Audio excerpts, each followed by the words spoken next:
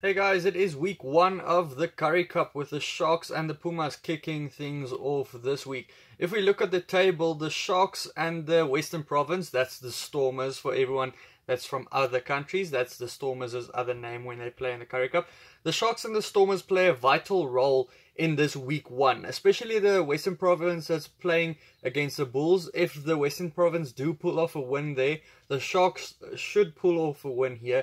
If they do get wins, the top of that table will be very close. Remember, the table from the Super Rugby Unlocked is carried over to this Currie Cup season. When we look at the history between the two sides, the Sharks, they have 4 from 5 so far this season. The last one out, they were pretty close actually against the Griquas in Kimberley. Then the game against the Stormers that they should have played were cancelled last week. One wonders what would have happened to the table at the moment if that game was played. The Bulls would still have been champions at the end of the day.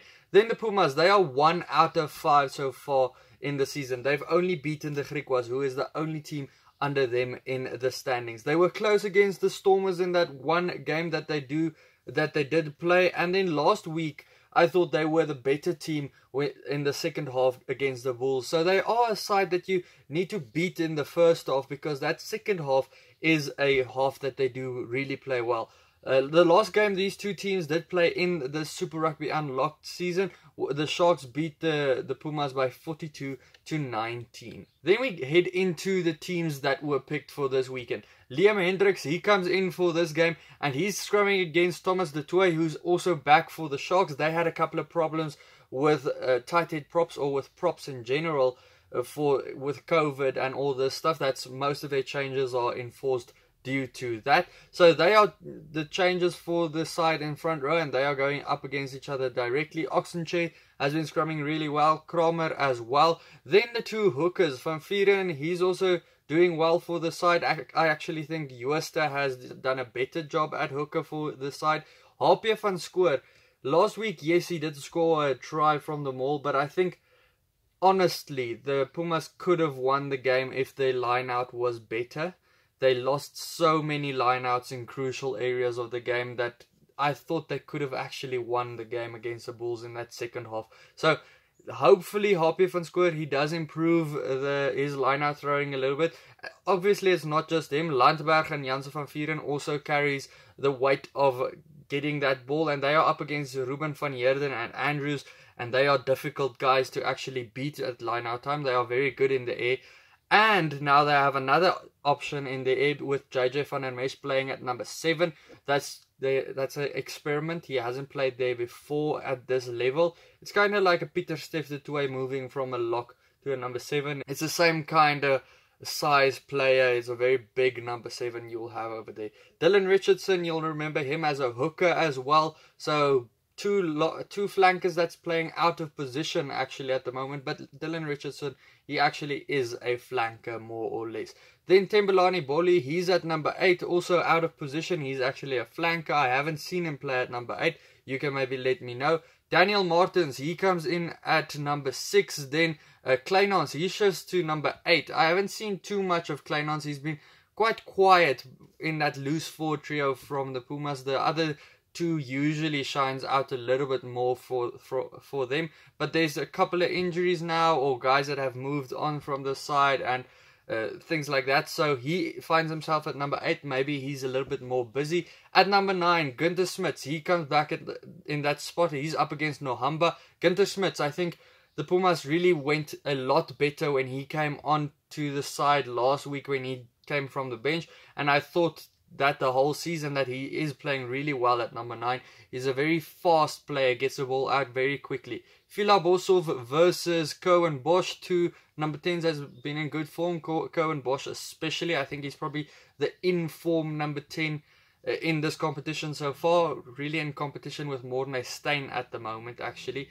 Number 12s, Marius Low versus Mngijima. He's in at number 12. He's in for Van der Bank. It's actually very weird for me that he's in for Van der Bank, because he's been in great form so far. I think they want to give a lot of these guys that made a big impact in the second half against the Bulls a go in the start of the game this week. Then Ward at number 13 continues as the captain against Cronje. At the wings, Penke and Tambwe, they are the wingers for the Sharks versus Uber and Taljaard. Both of them have been finishing well, especially Taljaard. Uber, I haven't seen him much actually, so I can't really say that he's been finishing well.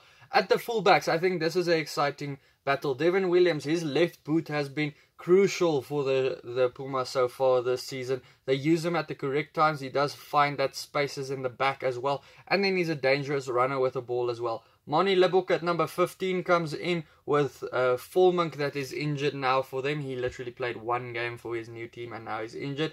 Quite a long, serious injury as well. I think Moni Lebok and Cohen Bosch has had a good combination at 10 and 15. So it was weird that they actually did switch them out anyway. So that's a good combination that will continue. When we look at the substitutions, Dan Jooste, he finds himself on the bench with Janssen van Rensburg going up against him. Both of the props for the Pumas are changed, Groenewald and Maritz. Then Valentine and Backhouse are there as well. September, he held his fort on number 9 last week.